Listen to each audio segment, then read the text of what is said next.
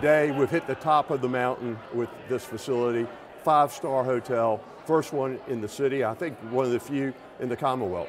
So this is a big deal for tourism in Virginia Beach. The hotel is entrenched into the very fabric of the community of the city of Virginia Beach.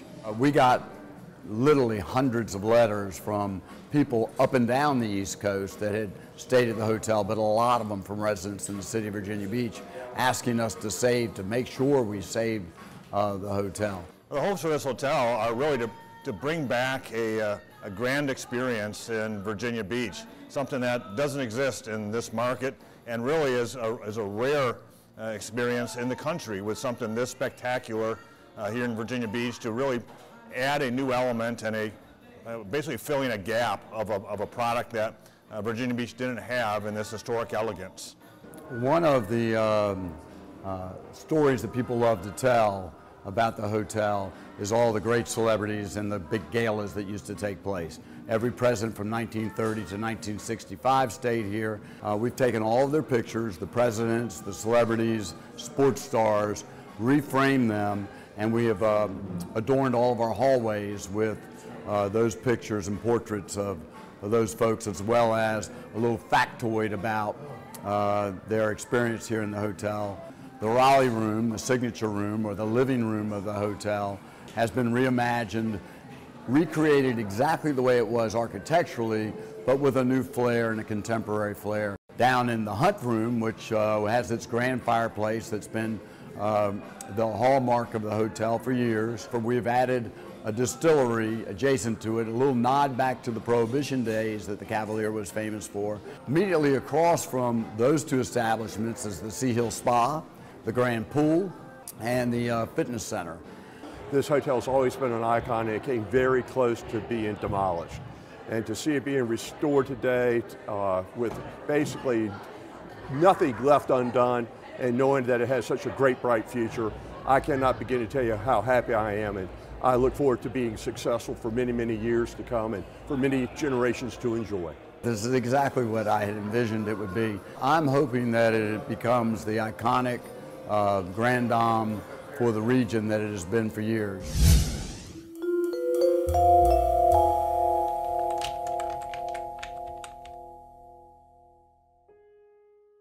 The Mille Colori, Italian for 1,000 colors, is the sole piece of art in the Virginia Museum of Contemporary Art that remains on display year-round. Dale Chihuly, often called the world's greatest living artist, created the glass chandelier in 1996 along with 14 others and placed them under bridges across the Venetian canals as a tribute to the Biennale Aperto Vitro. Believe it or not, the Chihuly acts like a giant Rorschach inkblot. Everyone sees something different in it. When the Virginia Museum of Contemporary Art purchased this colorful work back in 2003, the Rodriguez Pavilion was built specifically to house the Chihuly. The piece is 14 feet tall, 8 feet wide, weighs over 1 ton, an estimated 2,200 to 2,500 pounds, and is made of 520 blown glass objects. The glass is attached to a metal frame or armature. The shapes resemble horns, split leaves, water drops, and goosenecks. Together, they form a large cone shape extending downward to a point barely above visitors' heads. Dale Chihuly was born in 1941, was first introduced to glassmaking while studying interior design at the University of Washington, and founded the Pilchuck Glass School in 1971. Utilizing the teamwork approach, Chihuly paints his ideas on paper, and other talented glassblowers create the glass objects. The Mille Colori was nicknamed End of the Day, referring to the practice of Venetian Renaissance glassblowers melting the day's scraps together to make one last work of art.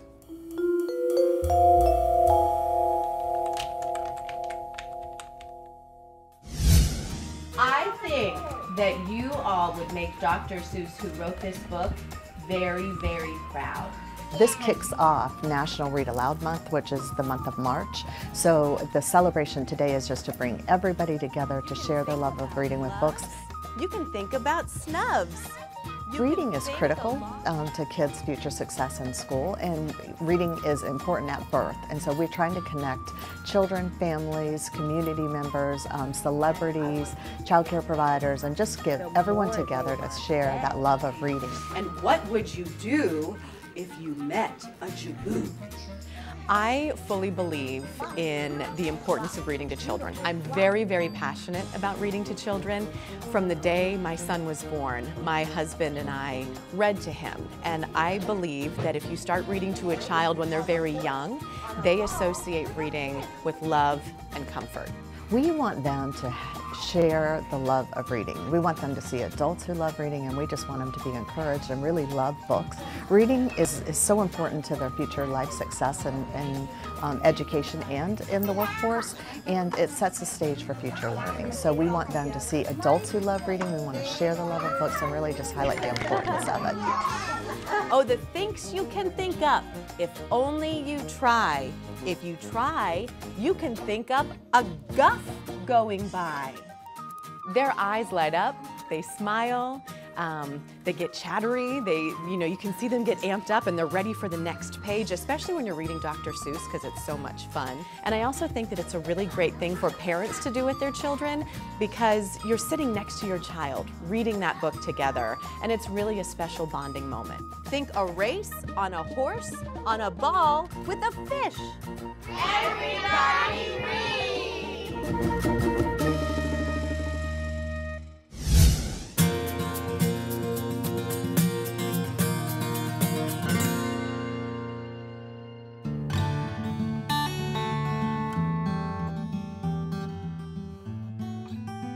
It makes me feel happy. She likes it when I pet her. Like, I'm putting this smile on my face.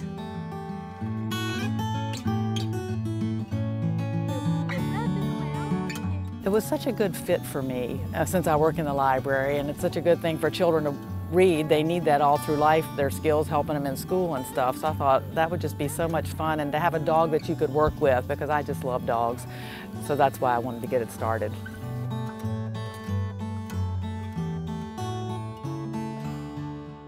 I work with Virginia Beach Public Libraries, and I've worked at the Great Neck branch for 31 years.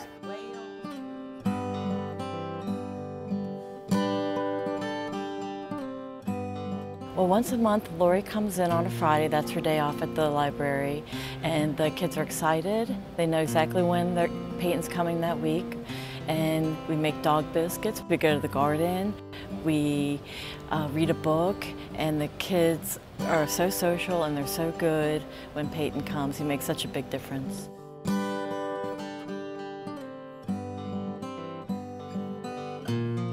Well, I do feel more comfortable with dogs, but I'm not really afraid of Peyton that much. Peyton is a good dog, and they want to do tricks. Well, she loves to be around people, but she also gets cookies that those children make for her, and she loves those cookies. When we go in there, I usually talk with them a lot. They're petting Peyton, they're asking me what I've been doing, or they tell me what they've been doing. So I hope in that way that helps them. The children are always excited when we come into the classroom, and they like to meet Peyton. They enjoy reading to us, and reading builds up their self-confidence, and dogs are non-judgmental, so they think that's fun to read to her, and it doesn't matter how they read to her, it's all fun. And when they're happy, that just makes me happy. I can be having a bad day, and I'm not having a bad day anymore after I go in and visit with the children.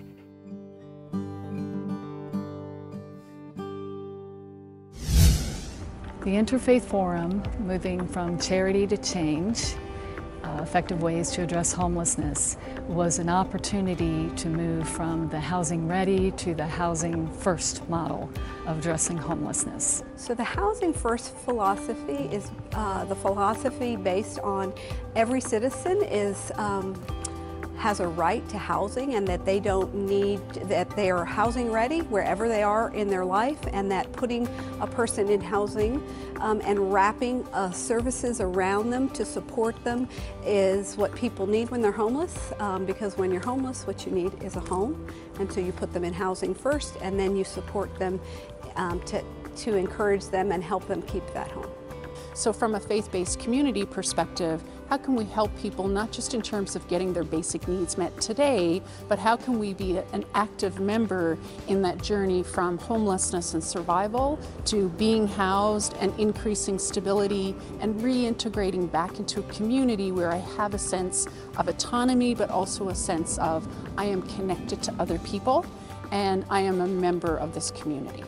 So the Community of One effort is the city's 10-year plan to end homelessness that was adopted in October of 2017 by the City Council.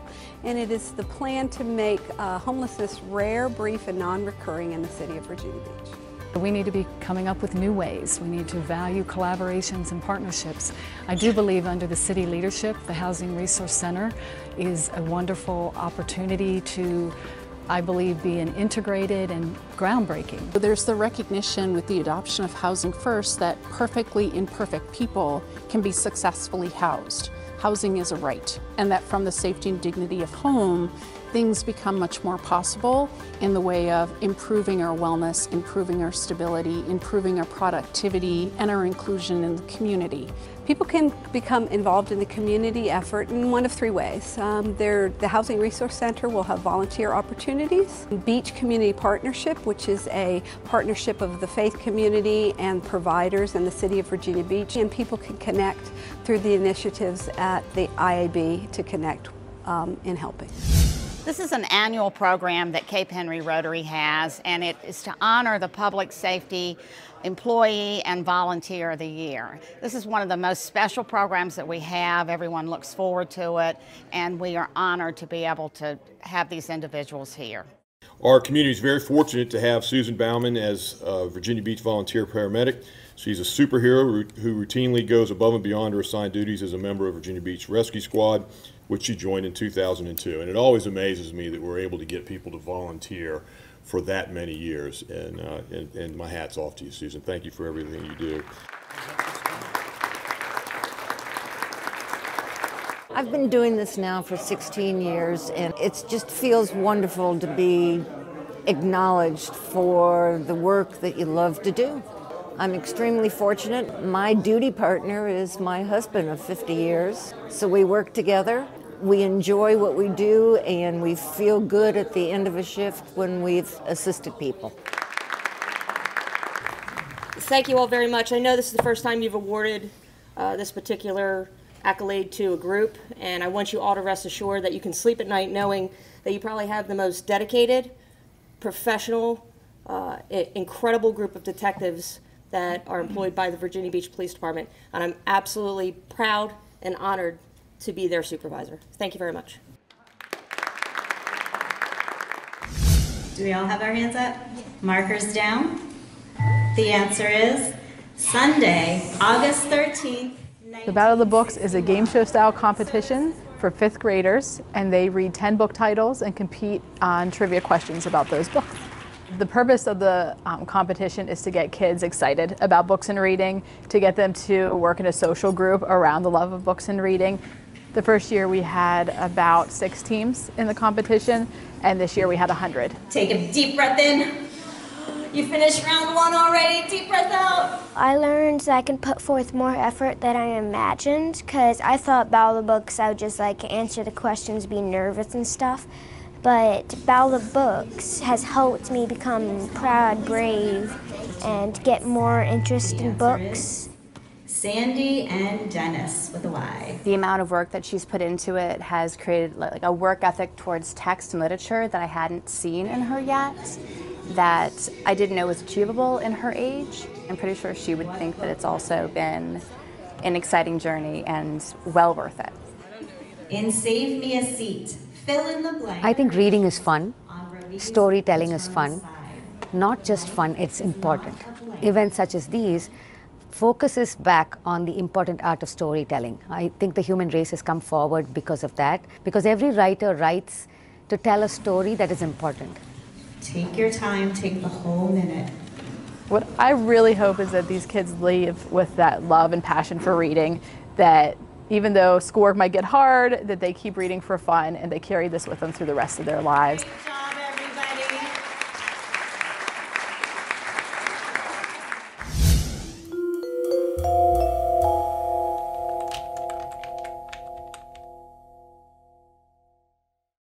Located at 1113 Atlantic Avenue, the deWitt Cottage is the only surviving 19th century cottage at the oceanfront. This two-story house of the late Victorian period exhibits a high degree of architectural and historical integrity.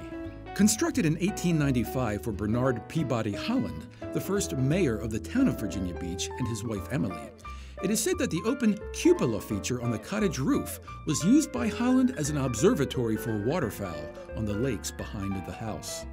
After a while, Emily grew annoyed at the sound of waves crashing on the beach, so Holland sold the house to Cornelius deWitt.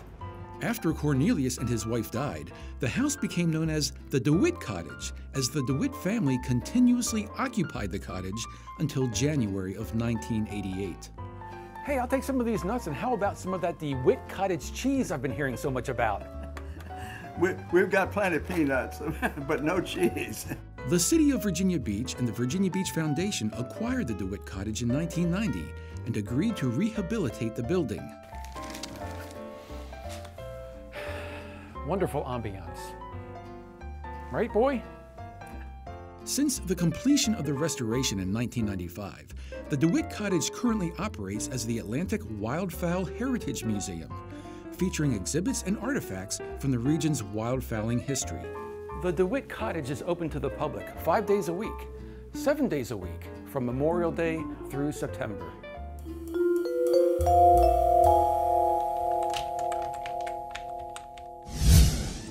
This evening is a public workshop to take input on the collective projects of the Entertainment District.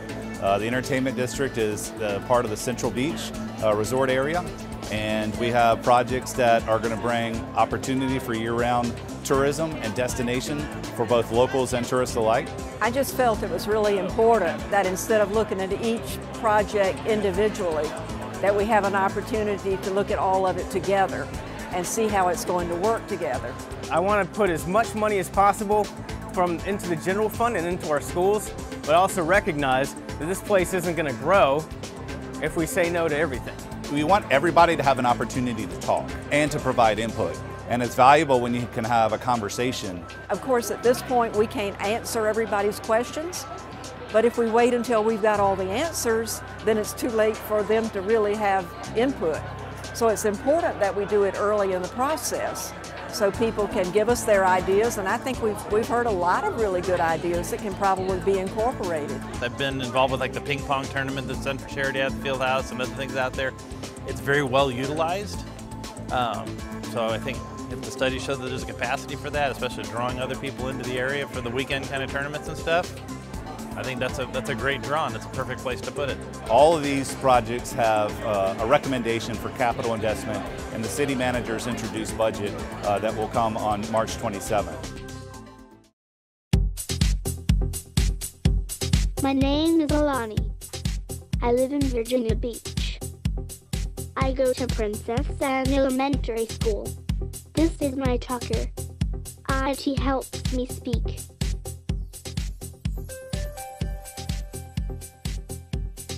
Leilani led that change. We followed her lead with this. She showed a lot of ability and progress using the previous device. She showed some literacy skills. She was reading.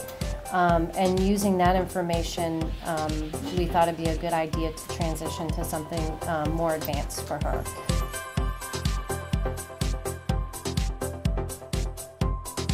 I think the device has leveled her playing field to where we get to see what she really has to say and what she knows.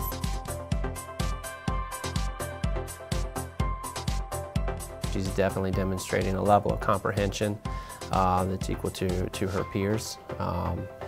It's just kind of an amazing thing. We just didn't know what was in there, and now that she can communicate and show us what she's thinking, it's pretty cool. We have story time in my classroom, and she'll bring up her device and read stories to the other students, which are, on different lower levels than she is. It's just fascinating to see her do that. When she participates in small group lessons, she answers the questions. She uses her Chromebook as well as her eye gaze machine to read whatever passages we're working on, and she'll interact, with the other students in the group as they answer questions as well.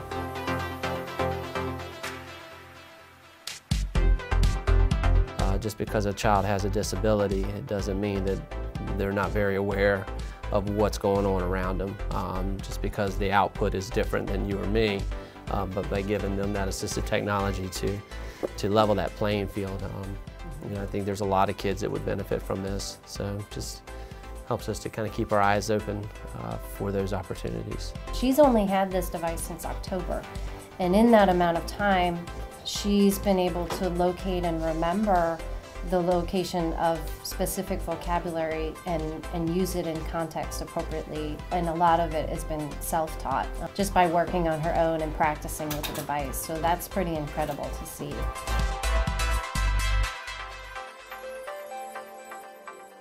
I think everybody in this building wants to see Leilani succeed, and that goes down to the kids. As she's going through the hallways, kids are constantly saying, "Hi, Leilani." They want to hear her speak to them with their device. Everybody's just been very supportive, and that's just kind of the nature of our building. Everyone in the cafeteria, they come up to, "Hi, Leilani, how you doing?" She shares. Everyone in our school community knows Leilani.